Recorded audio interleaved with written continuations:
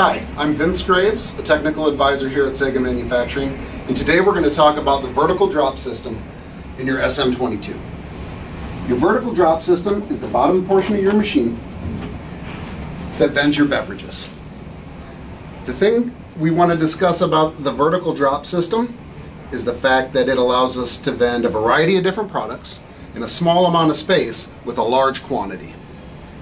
For the purposes of this video, we've removed a delivery system and set it on this table so that we can look at the components involved and how to load your vertical drop system. When we're looking at the vertical drop, the first thing is the auger. This spins and vends the drinks, spins counterclockwise. Behind that is the rear spacer. This is fully adjustable and needs to be approximately a finger's width from the back of the rear drink. When the drinks are loaded, they will push down on the sold-out flap, pushing it flat and flush against the sidewall, which creates a contact with the sold-out switch, as you can see here. Below the sold-out switch is your motor. The motor drives the auger, and attached to the auger is your cam. And the cams are different depending on if it's a bottle or a can lane. The bottle lane cams have one lobe, and the cans have two. To adjust your home switch, you can loosen this screw and move this plate to allow for a larger bottle or can or a smaller one. And that changes where the auger stops in its rotation. Also in your beverage lanes is an adjustable shim attached with 3 metal tabs.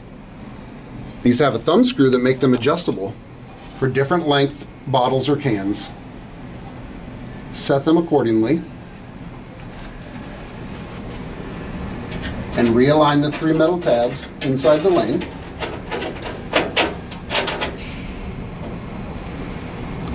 The shims allow the bottle at the front of the auger to vend, keeping the back ones in the lane until the next rotation. Right now we're going to load some cans. If you look in your owner's manual, you'll see a full list of recommendations of all of the products that we have tested here at Sega and how it's recommended that you load them.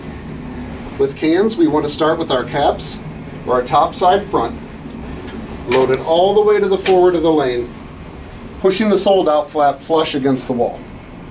With cans, we need to go bottom to bottom or top to top.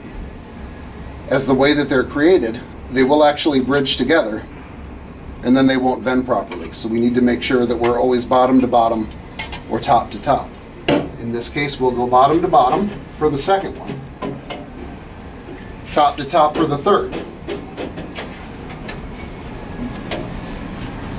We'll adjust our back gate forward, pulling it out of the metal tabs,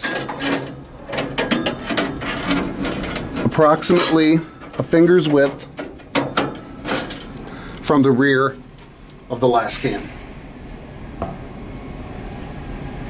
Once you have your products properly loaded, you're going to want to do some test vends to make sure that they drop properly. To do that, you press the blue service menu button on your control board, select the number 8, and then press any selection you want to turn, and you can run your test vends and make adjustments from there to make sure that they vend properly.